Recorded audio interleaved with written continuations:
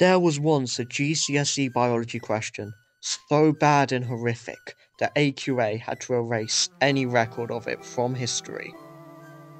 It was 2018 and AQA was creating the first paper for their new biology specification, and they wanted to include a question on genetic disorders,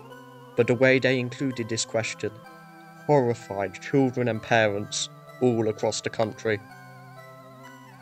Question 6 of this paper was about cystic fibrosis, a genetic condition which approximately 1 in 2,500 births have, and due to the 300,000 people seeing this paper, well over 100 people sitting this paper would have had cystic fibrosis.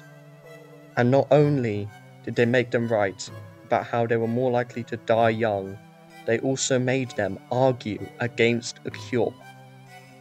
In a move that sounds like it was stolen from a cartoon villain, nowadays, on the paper available on the AQA website, all that's left is a notice about how it was removed, and the only way to access these questions is through unofficial sources like Physics and Maths Tutor, and even then,